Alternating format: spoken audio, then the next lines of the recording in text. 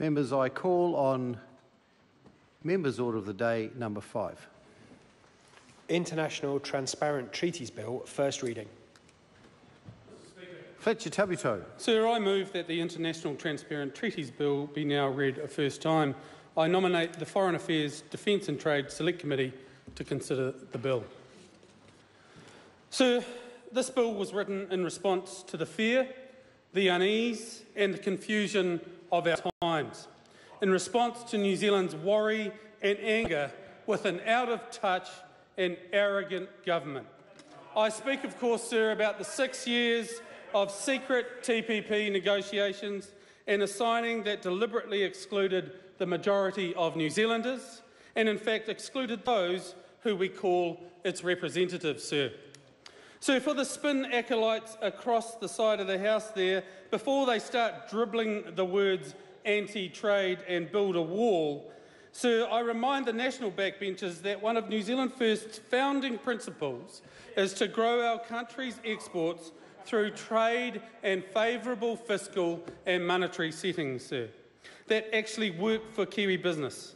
The TPP and the TPP 11 will not do that for our country, and you'll be aware that trade in the sum of our economy has actually gone backwards under this National Party.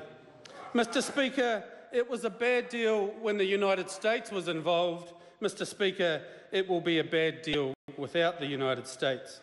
The government needs to let it go and work on real FTAs so our exporters have open access and benefit from meaningful tariff reductions. So we have recently seen the death of neoliberalism and globalism, at least I hope so in its current form. So discussions over the decades have suggested that an unfettered globalist agenda without thought to the people they presume to represent would bring about its own demise. Yes, expanded global trade under an interventionist US government in a post-war era has grown the world economy, and many of us have seen the benefit of that. But globalism, sir, I put it to this House, has become the calling card of the global elite. Big business has hijacked trade, and now New Zealanders know it. As the Brexit vote highlighted, globalism in its current form must be considered dead, and yet most commentators and most economists have been blinded by the backlash. In the late 90s, it became clear to observers that deeper economic integration required harmonisation of laws and regulations across countries. Differences in rules on employment conditions or product safety requirements or the environment, for example, are deemed to be barriers to trade in this modern world. Indeed, as New Zealand First has always said, sir, the Trans-Pacific Partnership was more about non-tariff barriers than it was about actually removing real tariff barriers for our exporters. But the consequences of these agreements often run counter to what the majority of the people actually want from their government and for their country. Deeper integration, it was reckoned, will therefore lead either to an erosion of democracy, sound familiar?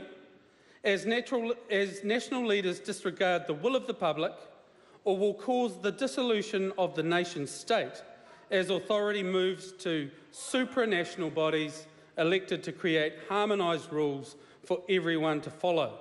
And the example we see in the world of that doesn't seem to be working particularly well either. So these trade-offs in these treaties create a trilemma. Societies cannot be globally integrated. Sorry, I'll repeat that for Mr. Bennett. A trilemma. So societies cannot be globally integrated, completely sovereign and democratic. They can opt for only two of the three. Many international corporates and the servants of big business wagered that the sovereignty of nation-states would be the item societies chose to disregard. It is now clear that the people of the world, the people of New Zealand, Mr. Bennett, cannot and will not forgo their sovereignty and their right, Mr. Speaker, to determine their own future. That national government sided with big business, and they did not side with the people of New Zealand. And tonight they will not want to discuss a more open democracy and a more empowered House of Representatives. They will have us continue with their current undemocratic power base. So, by way of example, Parliament was not informed about the contents of the Trans-Pacific Partnership when the Executive signed it. Instead, we were told to trust them and described as breathless children. New Zealanders were rightly insulted and indeed infuriated. That was when tens of thousands of New Zealanders rose up in revolt. Kiwis protested up and down the country. They literally shut down Auckland in an incredible show of opposition to the signing of the TPP. International partnership agreements were at the forefront of our consciousness, and the government didn't want a bar of it, sir. Our Parliament was only officially informed once the agreement was signed. Even then, we weren't actually ratifying the treaty, we were ratifying supporting legislation. And by goodness, were we shepherded in what that debate looked like in the House on those pieces of legislation. They were detailed, and we were absolutely confined to the tedious law, and we couldn't speak about what the enabling legislation meant for the rest of the country and what the trade deal meant for New Zealand. So the real difference between the current system and what my bill proposes is that Parliament will actually matter. The people of New Zealand, sir, want Parliament to matter. They want representatives to think about them and not just the international corporates. There are trade-offs in these agreements, and the National Party never looked beyond the infinitesimal benefits that were highly contested and highly debated, just not in this House, Mr Mullen. In fact, sir, the New Zealand people wanted their representatives to care about New Zealand. Outside of the Westminster jurisdiction, in the developed world, it has basically moved on, sir. Across the world, we see a more democratic process with greater restriction placed on the executive to enter into international treaties. Sweden, France, Ireland, Denmark and the Netherlands are just a few examples in which parliaments must give approval for signing up to treaties. We should look to them with the modern world and cast off this antiquated anathema. Even within the TPPA 11, the zombie that the government is trying to resurrect, we are on the negative side of the ledger. Japan, Malaysia, Chile, Mexico, Peru, Vietnam and Brunei all require parliamentary approval for treaties, Mr Speaker. New Zealand has a long tradition as an international player.